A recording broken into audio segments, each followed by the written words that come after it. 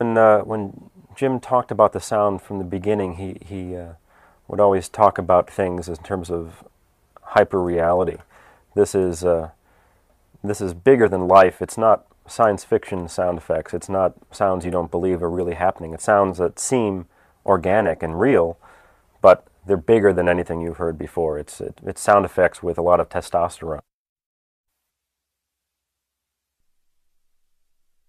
Get down.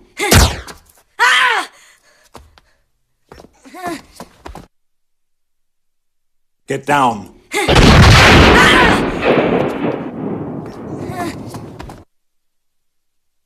Get down.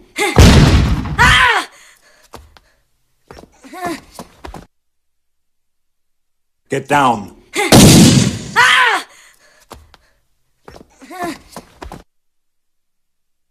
Get down.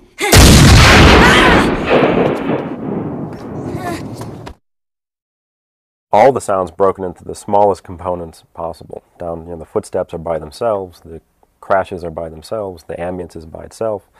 The different layers are chosen for being exactly the right sound for that layer. So there's a lot of details that go into making something that you then believe has been recorded on the set.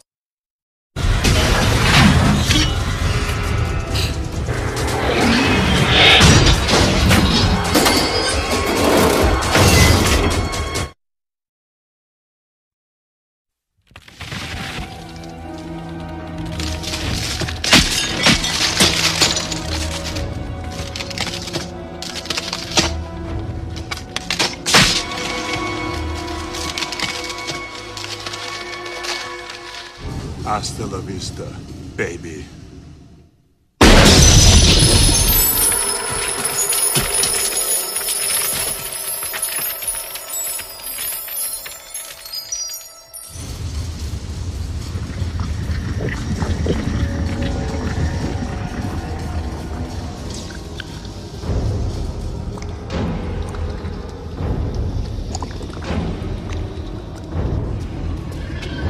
Let's go.